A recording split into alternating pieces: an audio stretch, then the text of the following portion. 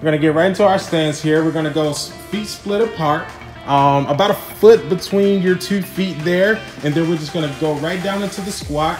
You can use your arms up, but the main thing is you wanna make sure your core stays stable. All right, notice how she's hinging down with her hips. Knees are not coming in front of the toes, and she's coming all the way back up into a full erect position before going back down. And that's your basic split squat.